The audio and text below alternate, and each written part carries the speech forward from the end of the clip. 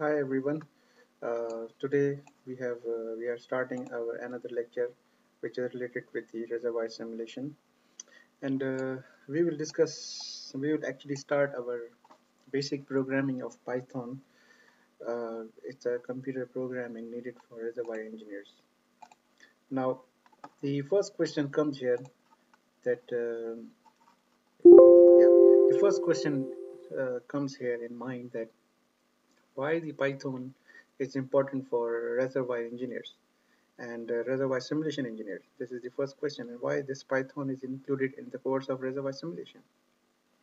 Well, the first thing, in order to discuss this, I would like to introduce the concept of Internet of Things. Well, using the IoT, nowadays our pressure, temperature, injection pressures, whatever parameters you have on the well or on the offshore platforms or on the pipelines, whatever parameters, you can get the live updates on your mobile phones as well as on your databases as well as on your computer. You can get the live data.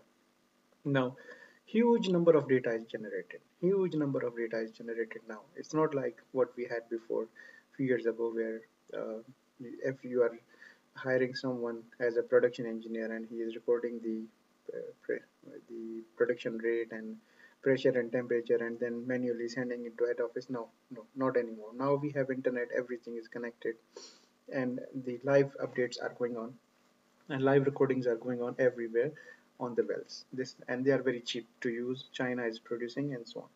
This is the first thing. Second thing, the Python. It is very important for reservoir simulation engineers to learn, and most of the US jobs, reservoir engineering jobs in US and Canada, but right now they need reservoir engineers with the background of programming.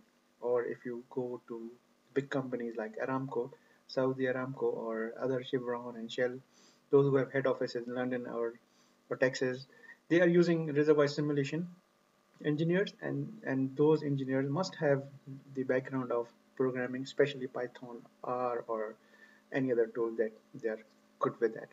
So today first we will see that what is the reason why we need Python for reservoir simulation engineers, and then we will start our basic programming skills. We will learn Python starting from very basic. Let's say start writing your name from that, and gradually we will develop some skills in Python, and then we will apply them in reservoir engineering, and later on finally we will apply them in reservoir simulation as a final project for this course. So let's start with it. First of all, let's look at this picture. It's a very nice picture. This kind of picture I showed you in lecture number 1 also. Now here in this picture you can see that how many grid blocks you have. If you start counting, let's say 1, 2, 3, 4, 5, 6, 7, 8, 9, 10, 11, 12, 13, 14, 15, 16, 19, 20, 21, 22, 23, 24, 25, 26, 27, 28. 28. See how many layers it has and how many the length of this it has. Now this reservoir could be in kilometers or in big no or in uh, 10 or 20 kilometers or 50 kilometers. It's really huge. Now the question is how you selected the location of this well. I mean, this is the well here. Why you put the well here? Why not here? Why not here? Or why not there? Or what is the depth exactly where you put the perforation? This is the question. Like, what is the exactly good location for it? Now, if you start looking for the production, let's say you have this well, you put it in this grid block in here. You could put it here also, or you could put this well here also, or maybe here also, or maybe here also, or maybe here also, or maybe here also. Now, if you put this well in each of the grid block and try to find the production, an optimum production or the maximum production or good production, well, it will take a lot of time. It will be very, very complicated and very much time consuming, and a lot of skills are required. So what we do, we introduce the concept of Python or programming. We develop our algorithm. We connect it with the software like CMG and Eclipse. Once the simulation is finished, the algorithm actually changes the parameters and put the well in another grid block, and it keep changing unless you get the highest rate of production. So the programming algorithms helps you to identify exactly where you can put the optimum location for production wells. This is one of the major development or major change in reservoir simulation engineering studies is coming in the coming years. Now, let's look at the other scenario where the Python programming could be algorithms can be helpful to you. Now, this is a simple 5-spot water injection scenario. We have one production wells here, you can see, and then we have 4 injection wells, 1, 2, 3, and 4. This is, we call it 5-spot injection of water. Now, now the point is that again, why you put the location of the well at this point? You could put it here, or you could put it here, or you could put it here, or you could put. I mean, the distance of injection to production matters, and because what is the objective of 5-spot is to enhance the pressure so that we can get the production. That's the main objective. So now in this thing, the first parameter that is important is the distance of production to injection well. How you can identify the optimum and right location?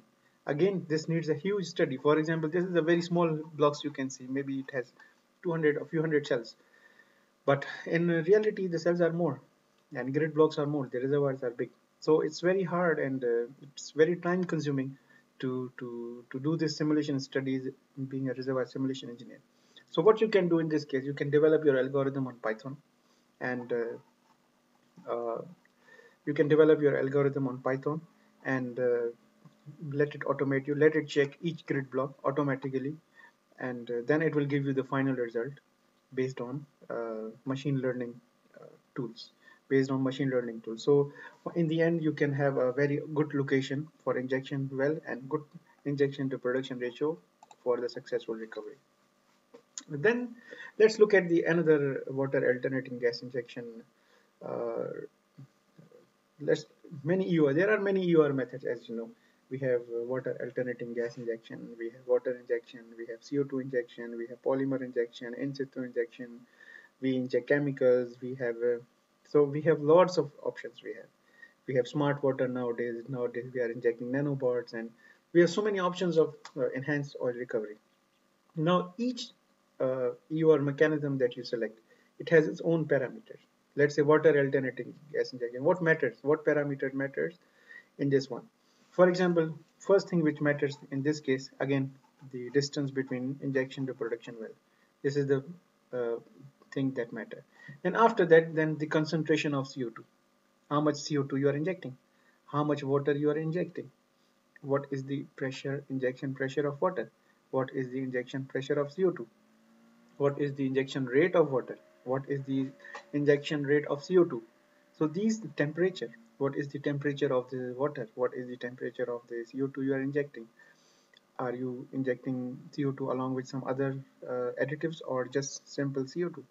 So these parameters are actually changing. These parameters are not fixed. They needs to be evaluated.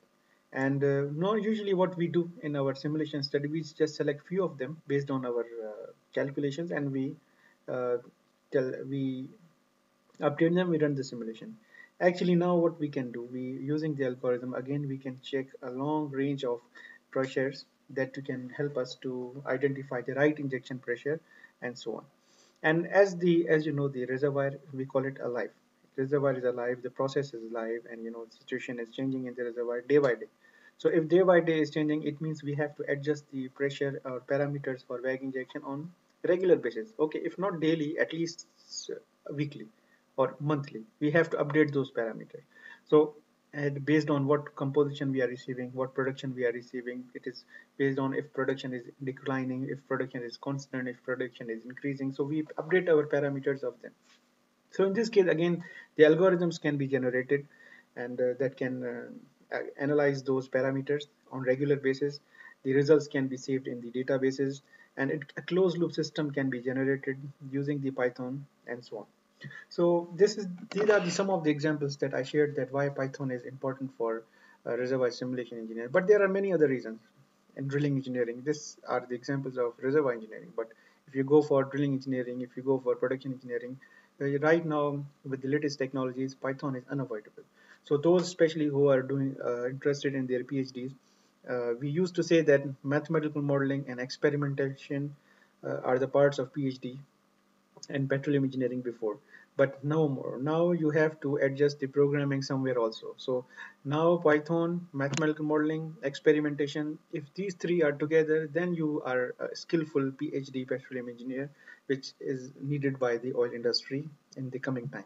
So this time is coming. That's why we encourage all petroleum engineers, all to learn Python, to learn programming, and try to apply in oil in studies. So when you go for to work for big companies or you go for academia or research, you can take the advantage of Python and those powerful programming and machine learning tools, so they can help you to identify, to help you to optimize the production of oil and gas.